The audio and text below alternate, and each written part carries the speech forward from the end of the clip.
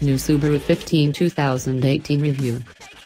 We drive the new Subaru 15 in the UK for the first time to see if it's good enough to compete in the competitive crossover class.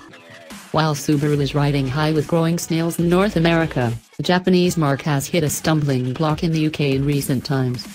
The latest SMMT figures reveal that in 2017, 2,679 new Subarus were registered in the UK, a dip of almost 26% on 2016. The brand has strong customer retention, but it's failing to tap into new buyers.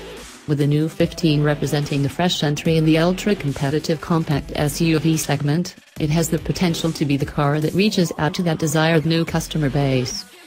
On the eye it may not look all that new, however.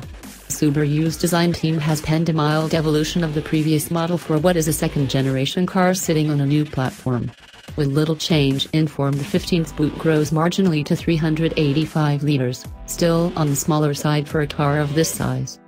Cargo capacity still swells up to an impressive 1,270 litres with the rear seats folded flat though. It's a similar story in the cabin. The layout of the dashboard and infotainment displays is very similar to what has been before, but there's a definite sense of improvement thanks to new soft touch materials and a more modern profile for the center console stack. The fit and finish inside seems solid as well, while the 8-inch color infotainment system, standard on all models and fitted with sat-nav on SE premium cars, is sharp and reasonably easy to use. Though the 15's slim range will leave buyers with little choice, the level of standard equipment, even on the base SE model, is good. Alongside that infotainment system, automatic LED headlights, power folding heated mirrors, heated front seats, and reversing camera are all standard fit.